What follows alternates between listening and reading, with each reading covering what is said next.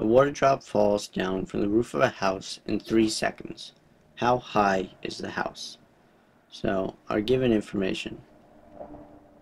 So we know that the water drop is falling, so its initial velocity is 0 meters per second. We know the time for this to occur is 3 seconds. We know that our final position is going to be y, which is equal to 0 meters. We know that since we're falling under the acceleration of the force due to gravity, our acceleration is going to be a negative 9.8 meters per second squared. And we know that our initial position is the height at which our water drop starts. So this is what we are trying to calculate. So we're going to write down our three kinematics equations now. So V equals V naught plus AT. V squared equals V naught squared plus 2A delta Y. And Y equals Y naught plus V naught T plus 1/2 A T squared.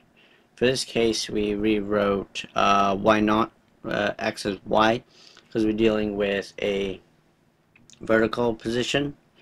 Usually they turn it to this form when you're dealing with a vertical position. You can leave it as X if you want. You just have to remember that when you do projectile motion, you distinguish between the two. Normally it is Y is the vertical axis, X is the horizontal, and you should normally stay with that setup because it'll make solving the problems easier and easier to follow the ways that they have in the solution manuals and so on. So for this case, we're going to use Y equals Y naught plus V naught YT plus 1/2 AT squared. So we're going to rewrite that down now. Y equals Y naught plus V naught T plus 1/2 AT squared. Now, we know that our final position is going to be 0, so we can ignore that. We know that our initial velocity is 0, so we can ignore this term as well. So we're left with 0 is equal to Y naught plus 1/2 AT squared.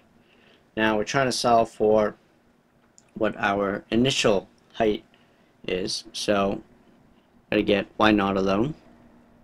So we're going to subtract 1/2 AT squared from both sides, which will leave us with Y naught is equal to a negative 1/2 AT squared. Now if we plug in our given values here, we can solve for our initial height, otherwise known as the height of the house. So Y naught is equal to negative 1/2 times negative 9.8 meters per second squared times a time of 3 seconds squared.